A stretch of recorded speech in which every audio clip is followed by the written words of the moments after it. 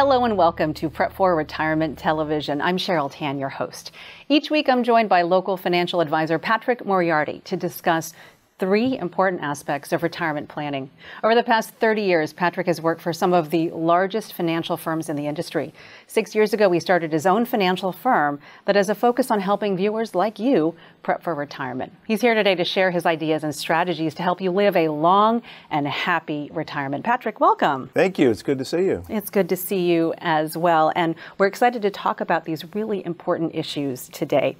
So retirement planning takes a little bit more than luck. Each week, we're going to be focusing on three financial topics, or leaves, like in the shamrock of your company's logo, to help our audience prep for retirement. You often talk about the three phases of retirement planning. Can you talk about those phases and explain them to us? Sure. You know, when I meet with new clients or when I meet with the viewers, they often think that retirement is just this one huge phase, 30, 40, 50, 60 years. And it couldn't be further from the truth. It's sort of like going to school. We don't go to school in one grade for 12 years or 16 years. It's broken up. We have junior high school, college, and we're at different ages during those different segments of education. We're learning different things, different subjects, different needs.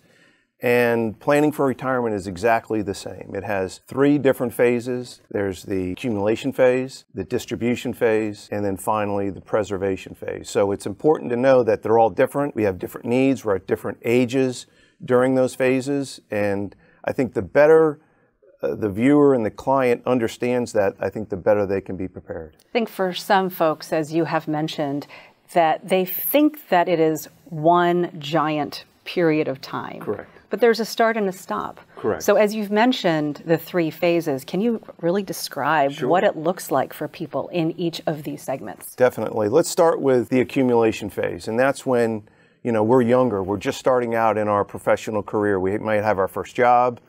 We sign up for our first 401k plan. The company matches. We're plowing money into that every month. It comes out pre-tax dollars. And we're being aggressive with this money. We're younger. We want this money to grow over our, 30 or 40 years of working. Sometimes we don't even open the monthly statements. We really don't care what it's doing. We don't care if the market's up. We don't care if it's down. When it's down, we're just buying more. And it's just all about putting your nose to the grindstone and just trying to accumulate as much wealth as possible. As we get closer to retirement, let's say 2 or 3 years away from retirement, we enter into what I like to call the distribution phase. And this is when we're older, maybe we're in our late 50s, early 60s, and now we have to start thinking about making this money last as long as we do. It then becomes a game about income and not so much accumulation or building up wealth.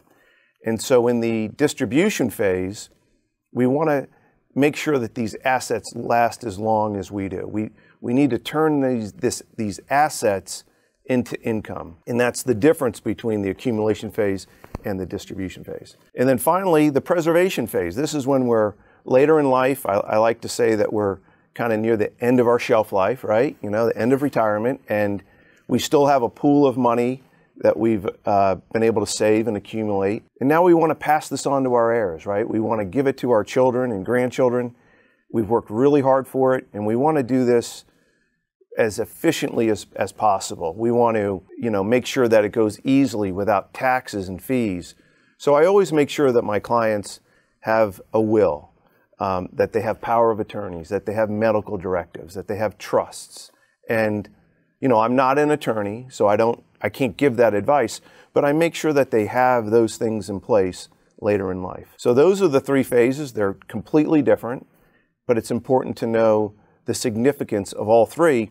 And I spend all of my time in those final last two stages, the distribution and preservation phase. I think as people are hearing some of the things you're talking about, they're thinking, oh no, I need some of those things. I have not heard about those things before. Exactly. I also know that you're a big football fan. Yes. How would you compare that to football? Well, that's a great question. I love sports. I love football. I love sports analogies when I talk to my clients. And so I think this is a perfect sports analogy, comparing retirement planning with a football game. And if you're familiar with football and even soccer as well, there's a first half and there's a second half. And in between is halftime. And that's a meeting where, you know, the coaches get together, some of the key players get together, and they come up with a strategy to win that football game. So whether they're losing at halftime or they're winning at halftime, they've got to come up with a good plan. Everybody wants to win their football game. And, you know, retirement is very similar. When we transition from the accumulation phase to the distribution phase, you know, we have to sit down and have a meeting because they're totally different plans and they're totally different periods of time. So we need to sit down, have a meeting, and put together a plan and a strategy to win at retirement because, you know, face it, retirement's way more important than a football game. Yeah. I think people who like football really can see that end game, if you will.